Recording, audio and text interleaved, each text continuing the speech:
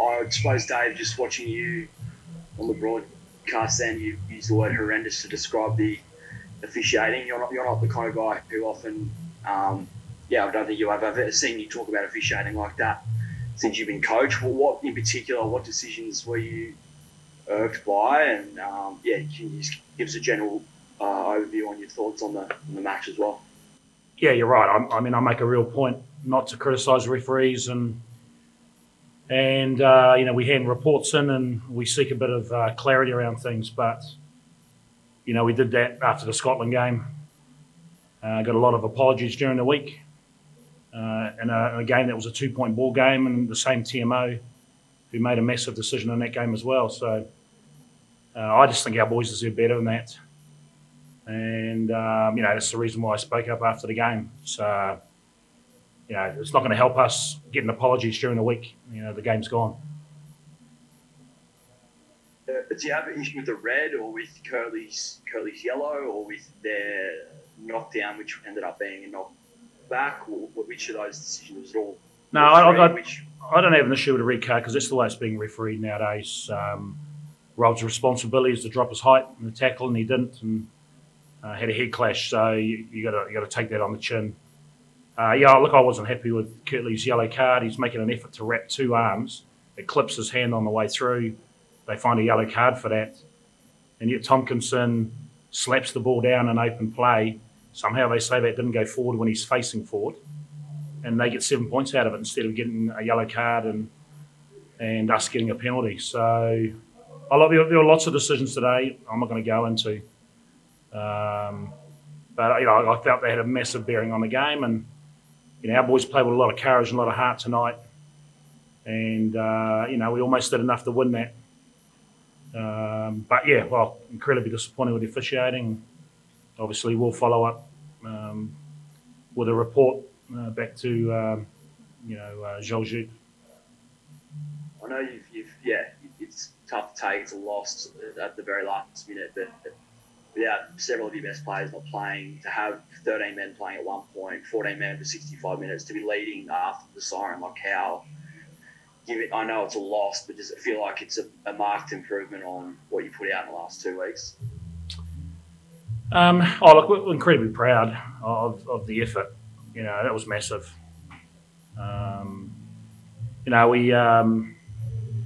We said we're going to empty out the tank for each other, and when you're one short and two short, you've got to do that. And so heaps of character, and, we got put under the blowtorch, and I thought the boys responded really well. So I look really proud of the guys, but, as I said, I feel they deserve better.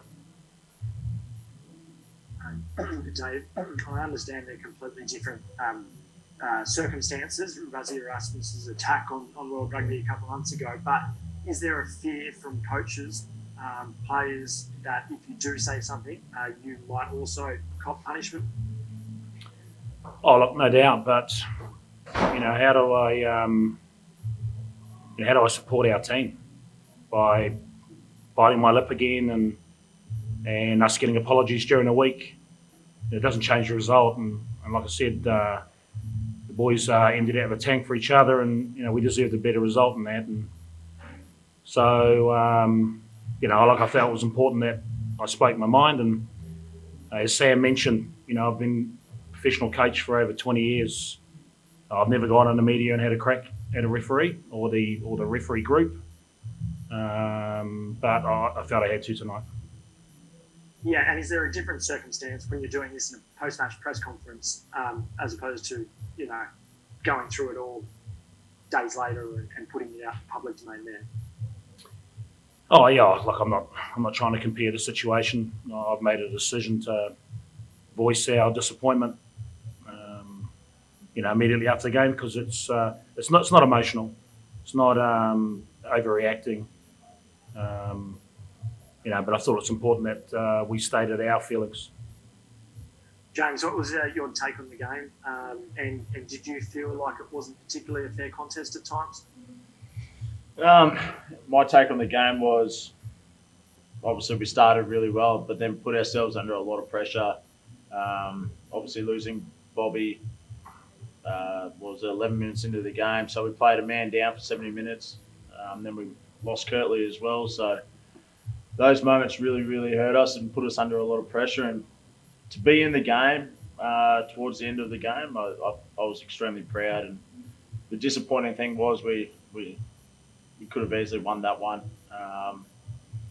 Some of the calls, I'm still a little bit shocked, but at the end of the day, the result's been done, and I guess Renz has voiced his opinion on that.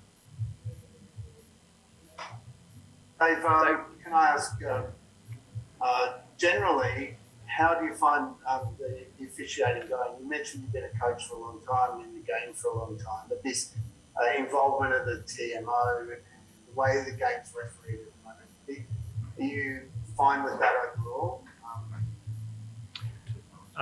Look, I think from a TMO perspective, the reason the TMO was brought in was to get the right decision. And, it's going to slow the game down, but you get to look at it and make the right decision. I reflect back on Marius's decision to sin bin Alan Alator in Scotland. Now, during the week, we were told, no, it was a wrong decision, it wasn't a yellow card. So they're big moments, and getting an apology during the week is not good enough. So I think if we're going to have the TMO, there's no excuse for not getting the decision right. And we saw another example of that tonight. So what would you what would you like to see done? Like, would you? Is it a matter of just trying to make these guys more accountable? Like, what options do you, as coaches, do you have to try and make the system, improve the system? So, because it does seem like we're deteriorating further and further down this path. The more the years go on, the more that TMO is getting involved, the more these decisions like this are happening. So, what from your perspective, what action can actually be taken? Well, everyone's accountable, or they should be. Certainly we are. And you want to make sure that the officials are also accountable. So, Marius' decision a couple of weeks ago decided a game, yet he was appointed again. So is there any accountability around guys making errors that are deciding test matches? Three tough losses to end the season. At the end of this spring tour, what can you take out of these past three games heading into 2022? We'll reflect back on 3 games that were winnable. So that's frustrating. We've learned a lot with, I think what we've highlighted, hopefully to everyone back at home, is there's a huge amount of courage and character in this group, and we saw that again tonight. We beat a French team with 14 players for 75 minutes. So we've got a group of men who will dig in and fight for each other, and weren't accurate enough in the first couple of weeks, and finished second. So we'll take learnings out of this. Obviously very disappointed not to get a win on tour, but I will be better for it. Just on the injury front, Andrew and Taniela both came off pretty groggy. How are they holding up in the sheds? Yeah, Cal's landed awkwardly.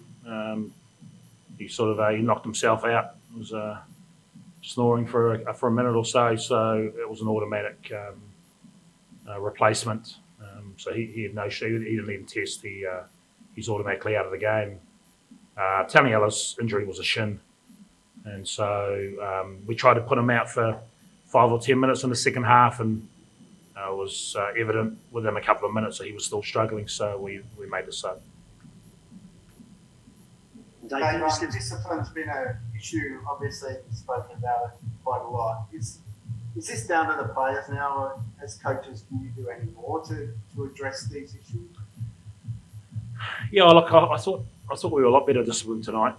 I think the penalty count was 13, and we'd argue a number of those. But we've got to be better. We've lost the penalty count in all 3 games we've played up here, and so we've clearly got to adjust better. And I take responsibility for that. We're not blaming the players.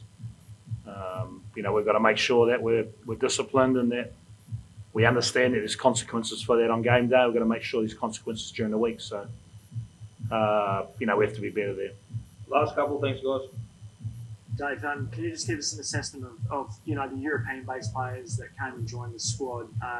that, you know, they featured prominently tonight. You know, Kirtley, you know, particularly. Are you able to give us just your general thoughts, and do you hope that they're going to continue to be involved? Because none of those guys, Kirtley actually had met the G'day Law, but the Locks haven't.